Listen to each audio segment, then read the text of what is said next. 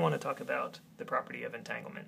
We talked about in class how two particles could be entangled, and their properties could be really tied together no matter if they were vast distances apart. This happens in quantum systems, but I just want to demonstrate it today with some cards. And this is an ordinary deck of cards, completely ordinary in every way except one, and that's that it has the property of entanglement. I have taken care to entangle it, something you can learn to do if you pass quantum mechanics. So in any sense, take for granted this deck is entangled. What I'm going to do is just cut the deck in half and discard half the deck. And with this I'm just going to deal this entangled deck into two piles. There's no video editing tricks here or anything, and I didn't invent this trick either.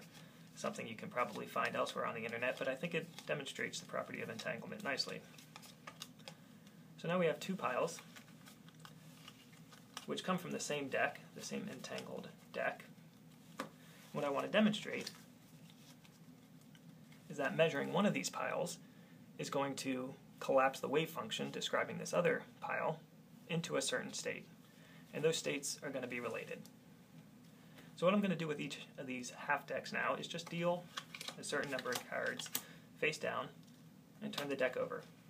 And I can do this an arbitrary number of times. I can deal an arbitrary number of cards here before flipping. I can stop after 2 times, or I can keep going.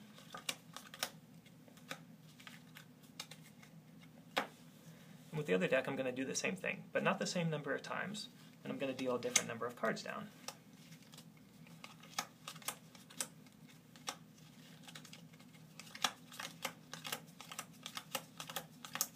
This can be completely random in how many cards you put down. Doesn't matter. And just to demonstrate that it's totally different than the first one, we'll do it more times. Maybe I'll stop there. Now we're going to measure deck 1. It's a 10. We immediately know that deck 2 is also going to be a black 10.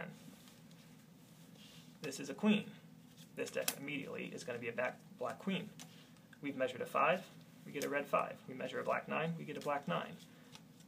And so on and so forth. Each time we measure one of the particles, we get the corresponding value in the other half of the entangled deck.